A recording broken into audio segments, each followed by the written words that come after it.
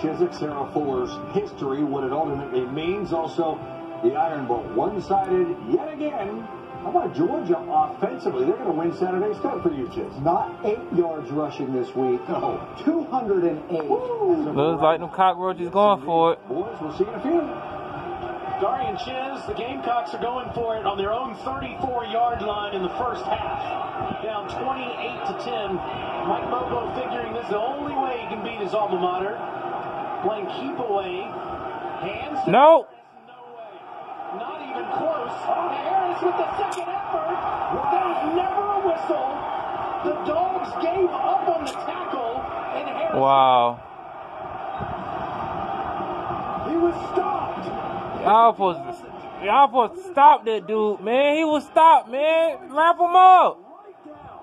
Didn't play Damn, man. on the keep, which is what they were counting on. What an effort by Kevin Harris. It sure was. Harris gets maybe a yard on the next play. Ojulari and Monty Rice both came in there. I was to hit that dude, man. Out of Ojulari's hands to give the Gamecocks new life. And South Carolina does get the football first in the second half. So there's a real chance Georgia doesn't see the ball again if South Carolina can continue this drive. Back-to-back possessions is what you're trying to get. And also deny the other team's offense a chance at your own end zone again. Underneath throw to Harris. As they continue to get it to their best playmaker. And Harris tackled in space by Tyreek Stevenson. It'll be third down. Clock still running. Y'all can't blitz this dude and the running back not covered, man, because he can catch the damn ball, too. If the running back not covered, he can easily get a first down or shorten up the field. Still, what an effort on that 4th and short. 3rd and 4. Gamecocks just 2 of 6 on this play tonight. Doty slips a tackle, gets out of bounds up at the 46-yard line. That's enough for a first down. I gotta hit that dude, man. Version of a run pass option. All these spread outs.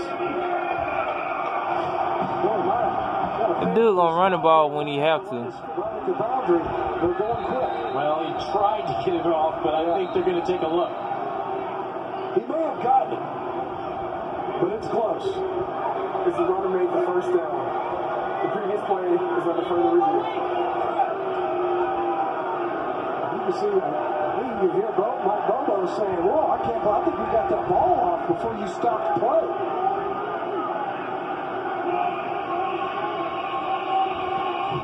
I gotta tell you, it did. It looked almost like South Carolina got this next play off. But you see, Supposed to tackle that dude, man. Down the boundary, extended the ball. I don't know that he did. I don't think he kept it tight. His right arm. Damn, Rice. Kind of loose there for a moment. Nah, it's tough to tell. I don't know that you got enough.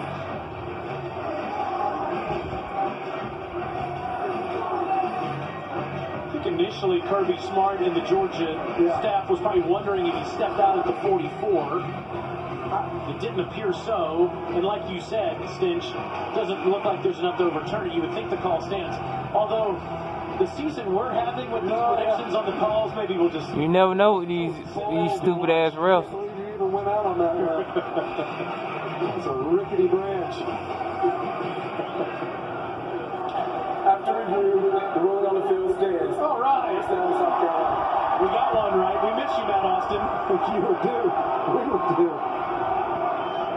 I got to tell you, it looks like South Carolina got that next playoff before they stopped. When you had to get to the 46, you see the change, you drop on the change there. He's inbounds, he's out of bounds, but that ball right there, the 46-yard line, it's a good call out there on the field, I believe. So Gamecocks keep it with 1:13 to go. First down, now Amos in the backfield. Hit his ass! Gets rid of it right at the last second.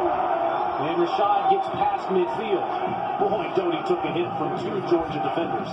Hit that motherfucker, man. For courage. That's a couple of times where he's got sandwiched in the backfield. Checked it down again. They were trying to get it to Jalen Brooks over the middle. Couldn't get it downfield. Oh, shit. And yeah, he gets grilled once again. Wayne Johnson blowing the boom. This is Muse. First down, Gamecocks, out of bounds inside the 40. You're saying they want to get the ball more than Nick Muse. They have to. No Shi Smith.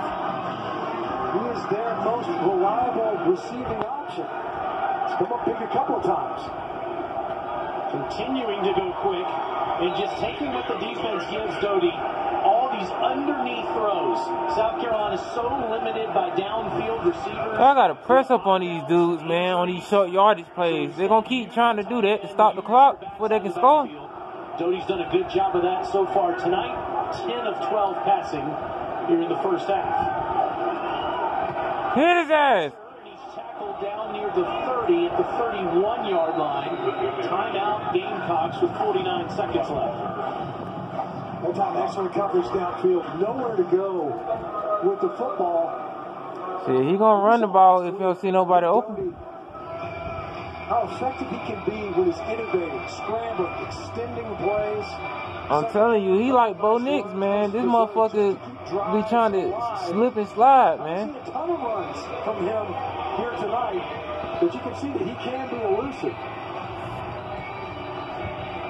Marty Smith and Ryan McGee, our good friends, have some fun and talk everything SEC Wednesday at 2 Eastern, right here on the SEC Network and the ESPN app. A little afternoon special from Marty and McGee this Wednesday.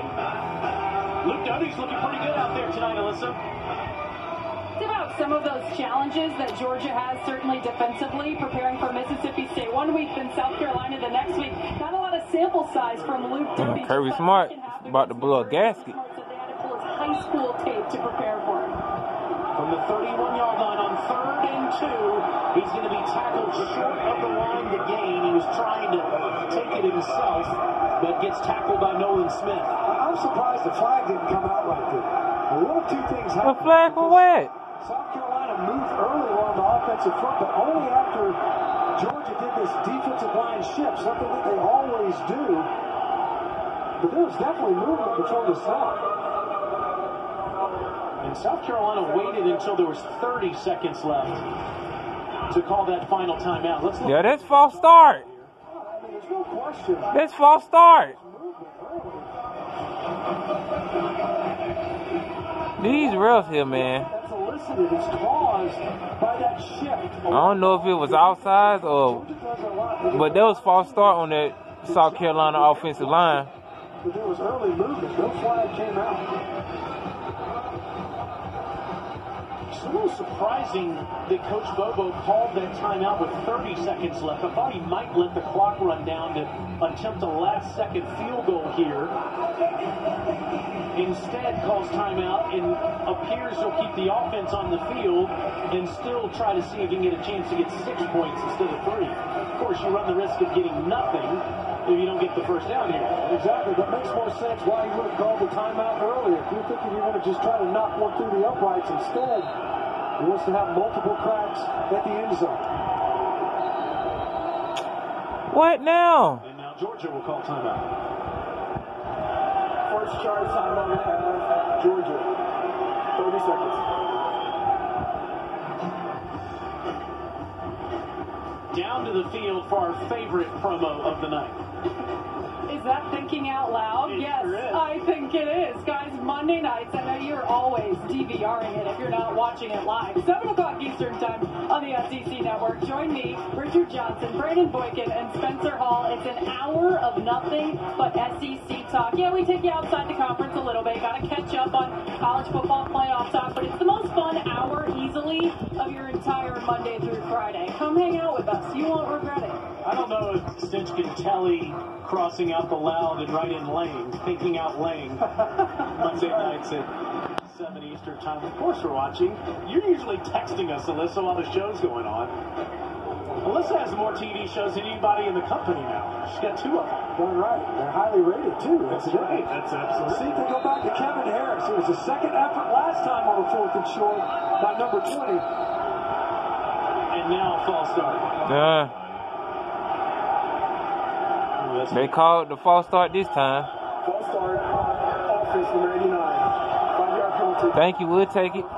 That's the second time. The second time. A South Carolina receiver's got a procedure here. Before it was effort last time on the 4th and short by number 20. And now a false start. Oh, that's big. False start. Offense number 89. 5-yard penalty. Still fourth down. Come on, get this damn second quarter before we can go into halftime. Shit. Procedure here. Before it was Dakarian Joyner that was early, and now Jakari Caldwell. You have to wonder what the play call was. I almost think they might have been thinking to take a shot. Otherwise, there's no reason as a receiver, if you're going to hand the ball off and run it right up the middle, why you would need an early start. Now, Parker White's got plenty of leg to get it there, but this would be a career long. 53 yards. And he hooked it too much. Yeah, no good, bitch.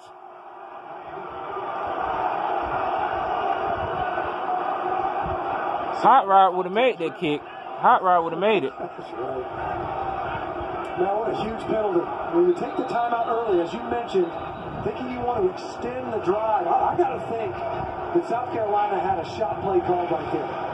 Because you're 4th and short, you're all geared up.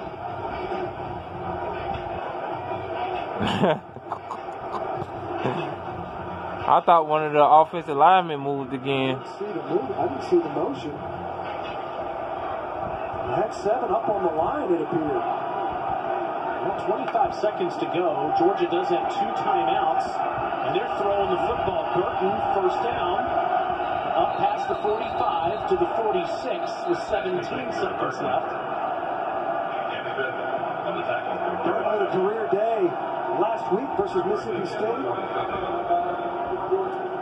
8 catches, exploded really in that football game, almost 200 receiving yards, a couple of touchdowns. Georgia does use their second timeout. Yeah, he was the SEC Freshman of the Week last week with that performance. Come on, let's get into halftime. Todd Monken and the coaching staff, they all said, look, the guy's too big of an athlete. His body control is what really stood out. You got to find a way to get him on the field. Start moving guys around. That's how Kearis Jackson ends up in the slot. They kind of fought back Demetrius Robertson to second string. You know you're going to have George Pickens out wide. They had to find a way to make room for their true freshman in Jermaine Burton.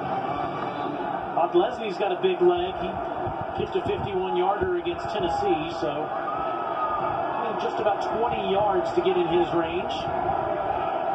1 timeout in 17 seconds. Daniels to the sideline, and that's caught down at the 30-yard line. Oh, it's picked off now. Wow.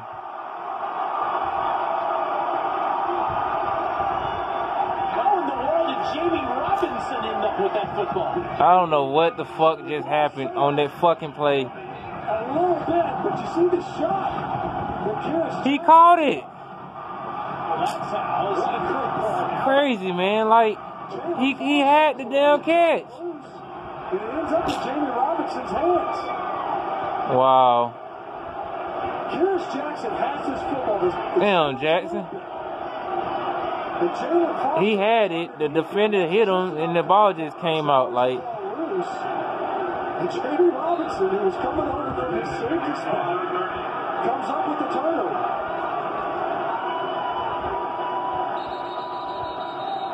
Sure, they're going to take another look at it. Well, no. Third and final charge, timeout of the half. Georgia, 30 seconds. Sure, Kirby Smart would like them to take another look at this to make sure that Robinson had a foot down and had possession of the football, but that was unbelievable. Jackson taking that hit and somehow Robinson coming up with the football. This is his second career pick. First one he's had this season. Just have to think. Obviously, want to get this call right defensively. If you're Georgia, I also think maybe they want to take another look at it. Kearis Jackson almost makes a great catch. Bounces right off of him. He's definitely in bounds. Great effort play. Jamie Robinson tracking that ball. It was really Jalen Foster running underneath Karis Jackson to turn it loose. So, Doty from his own 30-yard line with only 9 seconds to go in the half. Hit his ass! Yeah, bitch! Stay down, punk! By Ojulari to end the half. There you go, Ojulari. Cockroach motherfuckers. And a half sacks now. Yeah. The season to end the first half as Georgia takes a 28-10 break into the locker room. Coming up, it's the Regions halftime reporter with. I'm gonna get my halftime report. Let me just upload this video, and I'm gonna give y'all my halftime report. Indeed, it is the